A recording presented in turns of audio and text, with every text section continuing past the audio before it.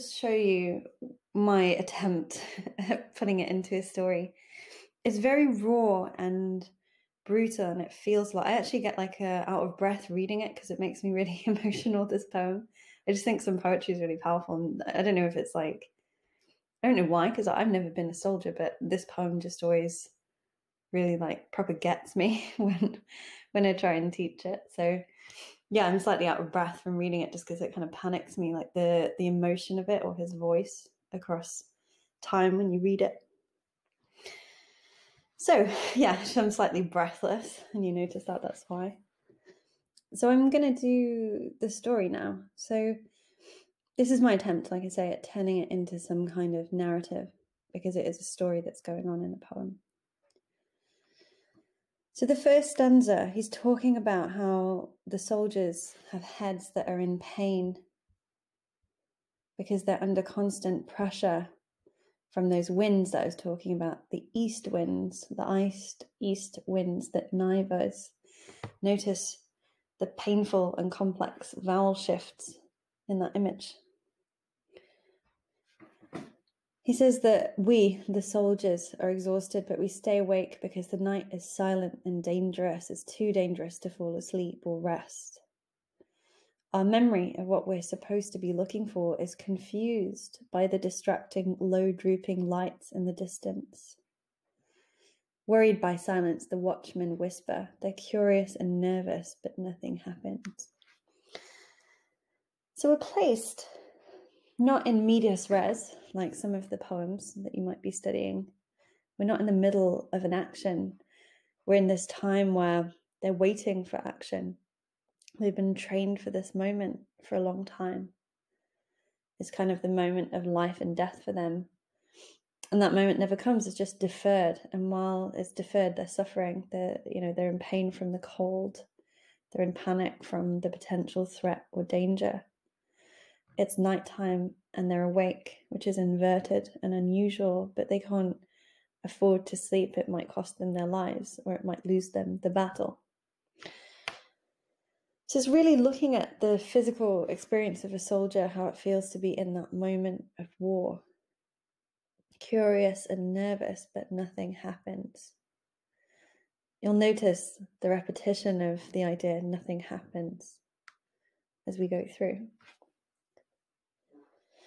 So stanza 2, while we're watching, we hear the mad gusts of wind tugging on the barbed wire perimeters.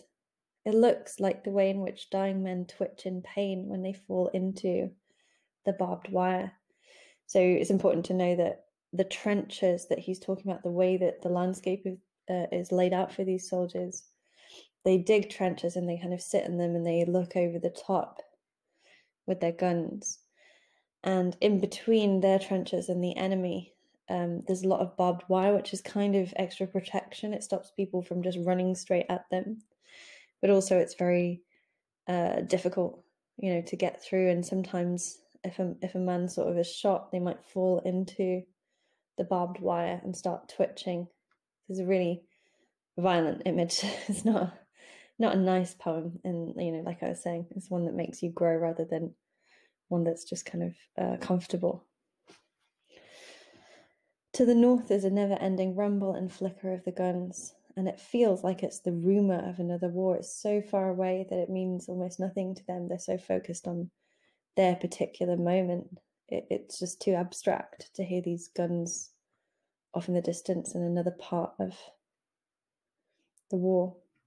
It's still their war that they're in now, but it feels distant, like they're sort of dissociated from it because the guns aren't close enough to be a danger to them personally. And we have this question, what are we doing here? So you can see this being quite similar to a lot of poems in the AQA collection where you're suddenly asking, what on earth? Why am I here? What is the purpose of this? It seems very strange. It seems almost impossible to prepare for or train people to be able to withstand this kind of situation. But the situation is the opposite from what you expect. It's not action and violence and heroism and, strength and so on. It's just kind of torment, like physical and psychological difficulty that they're placed in. The sharp, sad misery of dawn begins to grow. It's another day that will be just as hard as the last. We only know that war keeps going, rain soaks, and clouds grow heavy and sag when a storm comes.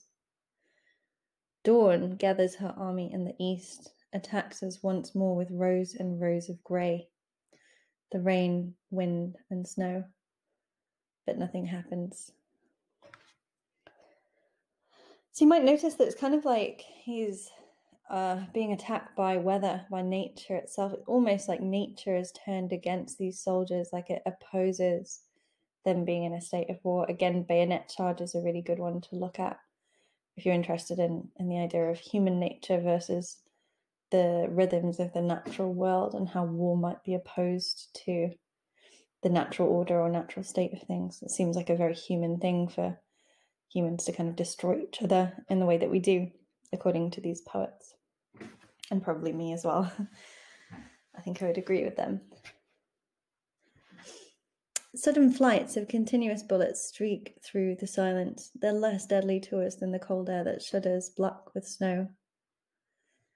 So the nature is more dangerous and more deadly than the bullets of the humans. It's more powerful. With its snowflakes that flow along our ranks, that gather, pause, and renew. We watch these flakes drifting up and down in the uncaring wind, but nothing happens. So again, lack of war, or lack of threat from war, and more of a threat from the weather. It's cold and difficult, harsh, cold, difficult, a lot of cold imagery, snow and ice, rain. You might interpret all of these references to the weather as a kind of pathetic fallacy. They're sort of foreshadowing the violence that's going to come. Or you might interpret them, I think, as Owen did, being a religious poet, as a sort of sign that God is not approving of this behavior of humans. So he kind of saw nature and the brutality of nature when humans faced it as an example of God's judgment, I think, of what humans are capable of doing to one another in a moment of war. So yeah, it's always important, whether you're religious or not, to kind of understand the poet themselves or the writer themselves. If they're religious or atheist, that's going to affect their perception of the world. And Owen is a very religious poet. So yeah, the kind of way that he describes nature is an extension of his understanding of God and the world that he sees his God as creating. So it's interesting and quite important to analyze his work that way.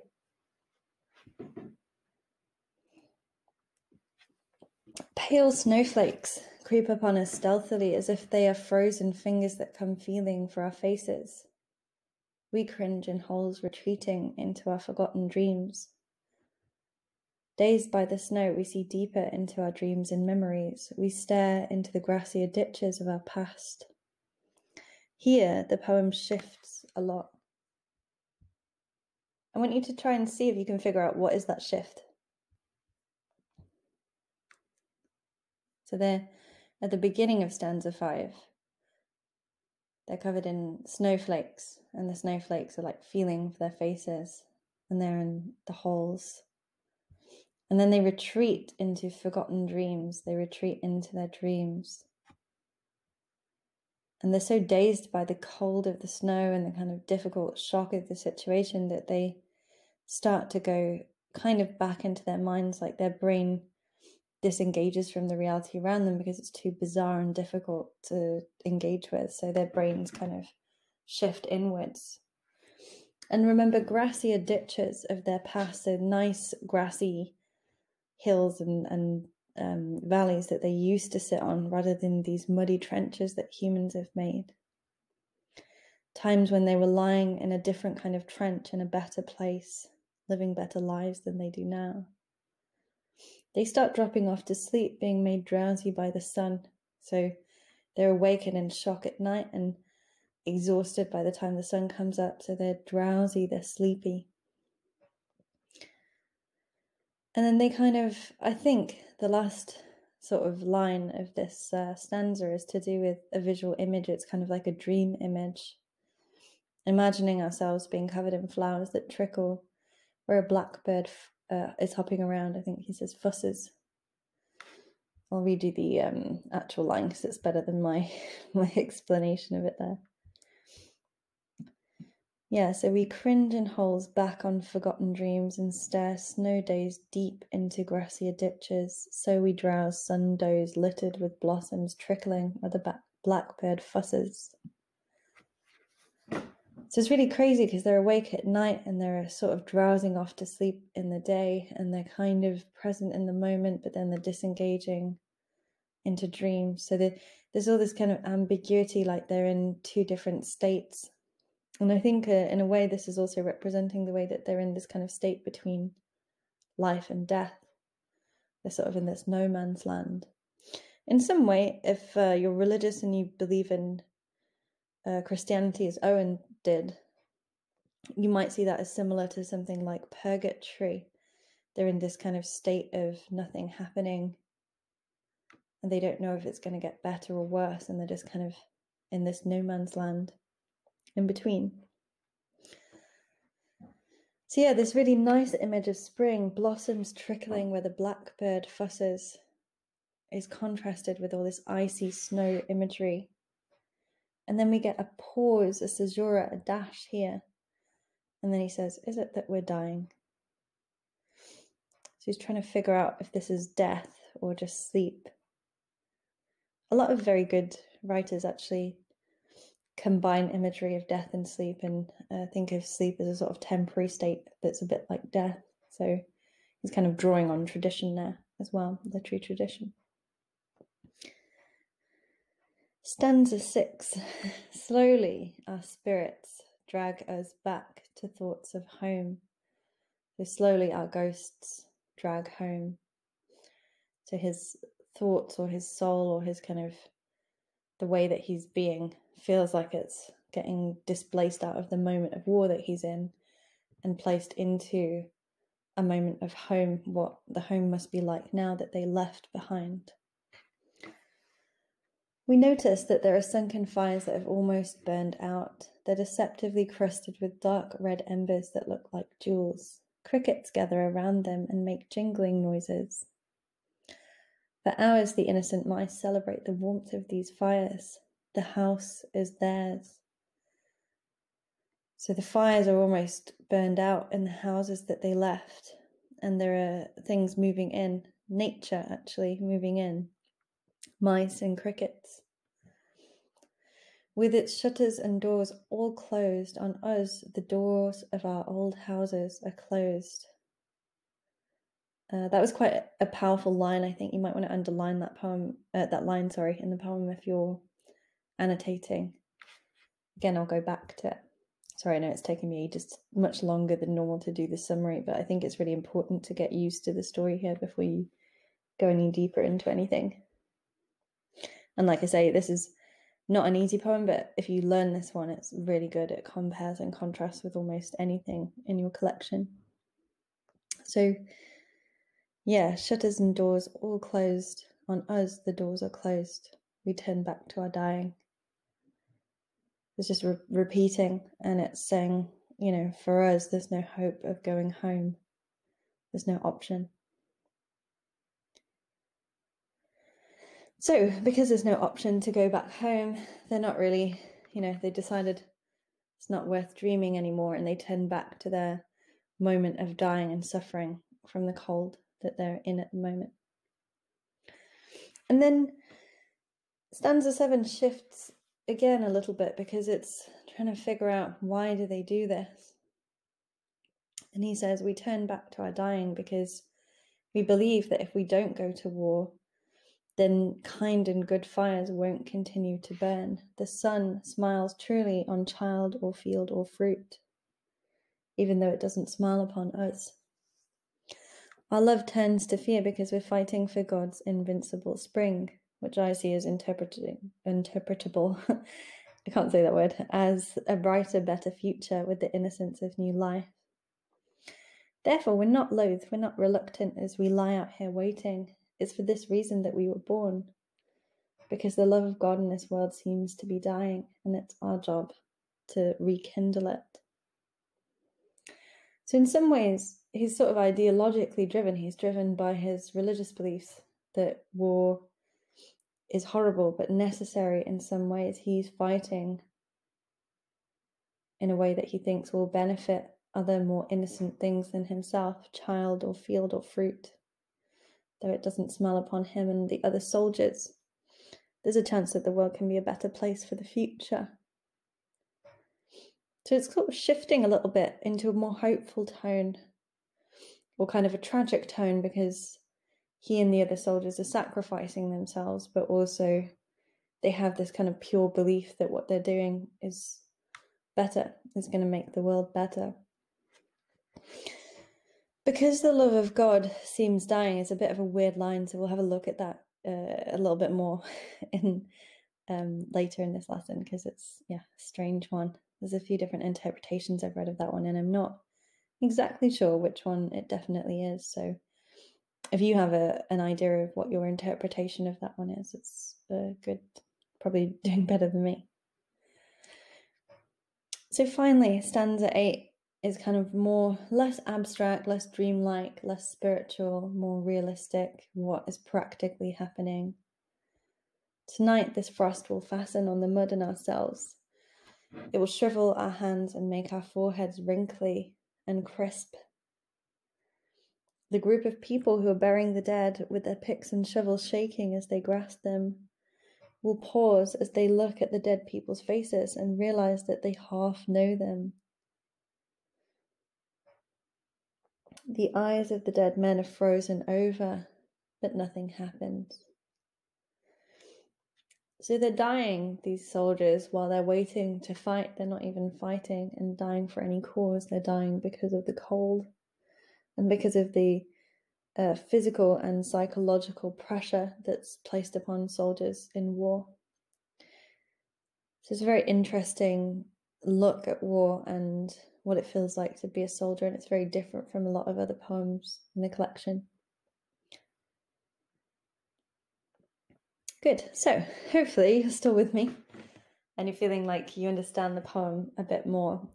Definitely have a look at this scribbly handout for this one, print the sheet out if you need it, and go through all of these notes again if you need it. It's going to take a little while to get used to it. I actually, probably out of any poem in this collection, this is the one I struggled with most, even though I liked it, one of the best. So if you find it a hard poem with a lot of difficult ideas, then you're probably right. And if you think it's very obvious and easy, I would encourage you to sort of look again, because even I find it quite challenging. The first time I was taught this poem, and the first time I started teaching it to students, I did have the opinion that it was quite straightforward and kind of quite easy to analyze.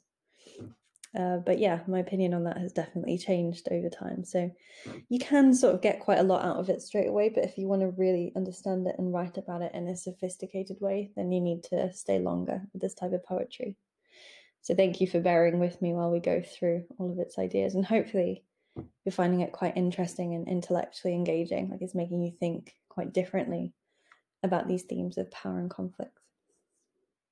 There's a nice picture of poor Wilfred Owen. We're going to learn a little bit about him now. I think some poems, you can kind of just get them how they are. And with exposure, there is a lot you can get just by reading it.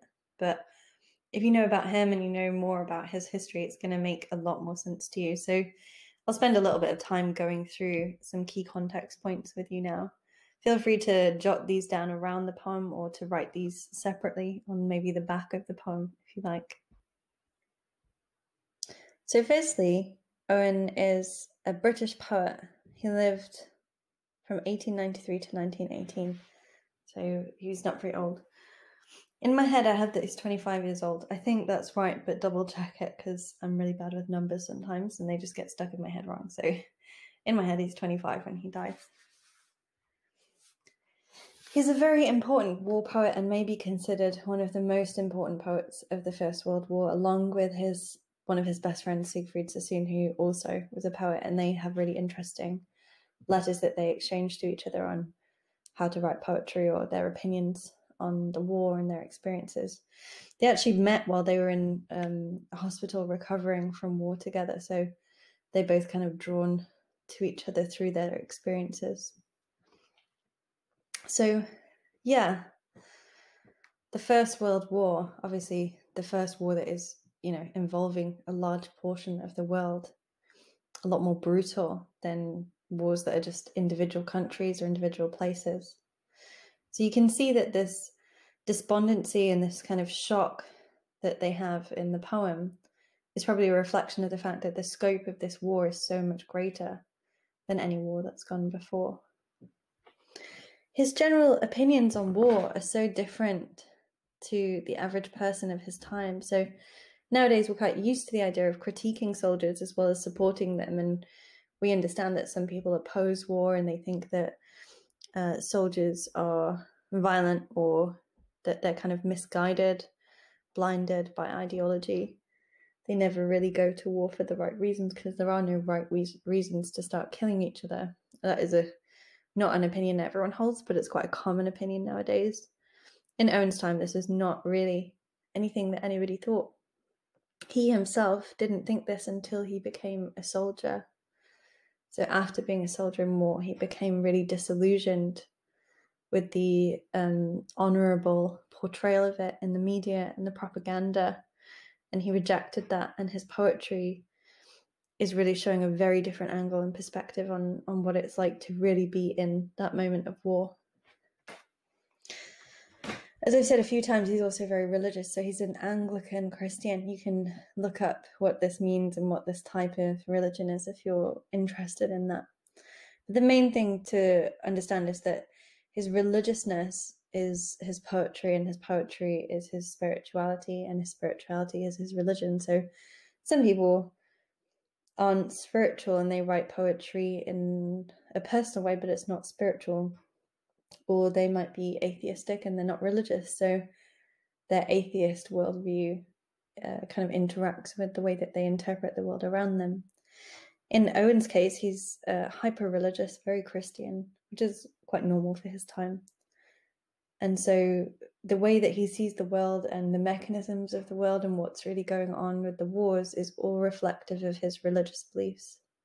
So you have to kind of respect those in order to understand him and why he's writing in this particular way, even if it's different from your own personal beliefs.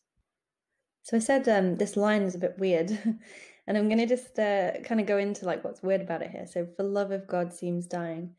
When I've read analyses of this poem, and to be fair, most analyses I read were not really, in my mind, really sufficient to understand this poem.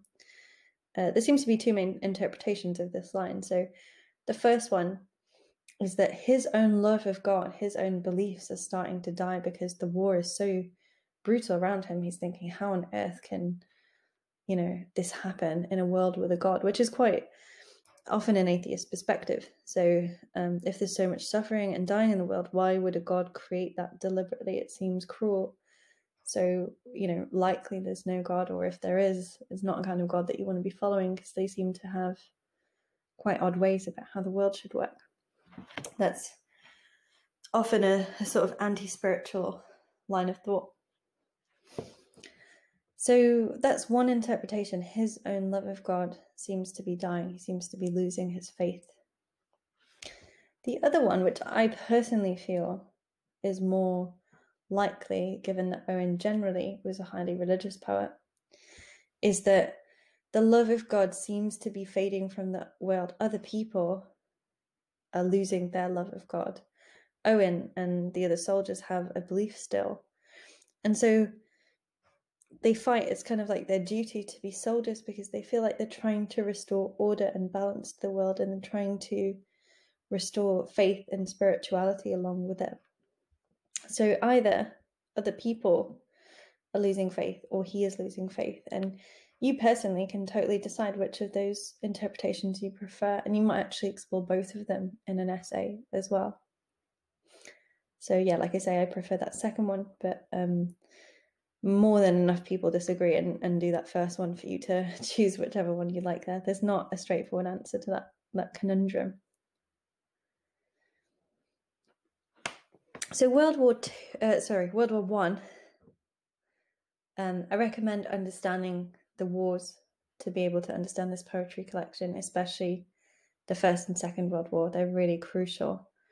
I know it's not history, it's literature, but with this type of poetry, the more you understand about the history and connect your understanding to that, the better you're going to analyze. So you kind of have to treat it like it's history in some ways, even if you're not that into history. So he drew on his own direct experiences of war, especially from World War I, 1914 to 1918. This war is very complex, the reasons that start it, and no one predicted it, and it kind of just spiraled out of control, and several European forces mobilized against other European forces, and suddenly other countries had to pile in and join one side or another, and eventually it felt like a good chunk of the world was at war, which is why it's called the First World War. Doesn't mean every country's at war, but a lot of them were. So yeah, it's a very unexpected war in some ways. It's a very chaotic war, a very confusing war. It's not really clear who's going to win or not. It's not exactly clear. Like in the Second World War, it's sort of generally regarded now. Most people would agree that the Nazis were bad, and people who supported the Nazis weren't all bad. Some of them were misguided, but generally Hitler is regarded as bad, and people who oppose Hitler are regarded as better. But with the First World War, there's no such distinction. It's so much more complicated than that. So he's fighting a war where he's not really sure whether he's on the right side or not, or who the enemy is, or why they're enemies. There's a lot of confusion behind the idea of it, which probably translates to some of the confusion in the poem. This poem was written in 1918, but it wasn't published until he died. And Owen himself died in 1918, so he died a few months, I think possibly even a few weeks before the end of the war. It's really, really sad. He almost made it out, and he didn't quite. So yeah, he never actually saw this poem published. It wasn't one that he knew people would read. It was one that, after he died, became popular. I think it's also important that this is related to Keats's Ode to a Nightingale. Keats is another of my favourite poets, and absolutely Wilfred Owen's, number one poet. So yeah, if you want to understand Wilfred Owen more, you can also read Keats, because that's where he gets all his ideas from. Well, that and war, obviously. War and his own experiences, but then also Keats and Keats's poetry, Owen's influences. So yeah, this Ode to a Nightingale starts with "My heart aches," and it's about odes are kind of like celebrations of things. So Keats's odes, even though Keats is a very tragic, sad poet in his own right, his odes are sort of like celebrations of different things that are kind of beautiful about the world. And he changes "My heart aches." In this poem, Owen changes it to "our" rather than "my," and "our brains" rather than "heart." Our brains ache. So he's focusing on the mind rather than the soul. It's not something that they feel, it's something that they're trying to intellectualize. His mental abilities are failing him, almost like he can't comprehend or process properly the world that's going on around them. And I think that's why they dissociate as well. They detach themselves. They feel like the noise that they can hear around them is like a rumor of a different war, because they can't understand that it's happening to them. They feel like the bullets mean nothing because they're so cold and numb anyway. They sleep in the day and they wake in the night, and they dream rather than trying to process what's happening in their reality. So it's a really confusing situation. And the first image of the poem, it's always good to analyze the opening line and the ending line of a poem, because that sort of takes you through the shape or scope of it. So it starts with the idea that their brains are hurting physically, but also psychologically, from not being able to process what's going on. So I tried to find some World War I soldiers in the trenches. I managed to find this picture. You'll notice that they have a dog for company. I love dogs. I have 3 at the moment myself. So yeah, I'm always finding dogs and things. Good trench dog. I hope he survived. So yeah, you can see these guys appear to be Scottish from their kilts, but you can see kind of how it would feel to be in a trench. So it protects them. They sort of look over the top, and that's why they shoot.